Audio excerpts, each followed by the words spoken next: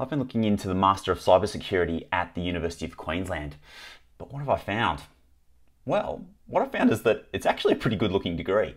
What I love about the University of Queensland is that it's a research intensive institution. So the university is actively researching a whole bunch of different areas of cybersecurity. Just to name a few, things like secure quantum communications, cyber autonomy and automation, data privacy and control, and there's many other things, which means when you're going in to do the master's program, you're getting exposed to real life, up-to-date information because the university is doing active research.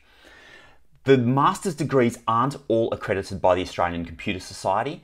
Only the Cyber Defence program is at this point, but the others are potentially still in the process of being accredited by that body. That's definitely something to check into, but UQ is an absolutely awesome uni in general.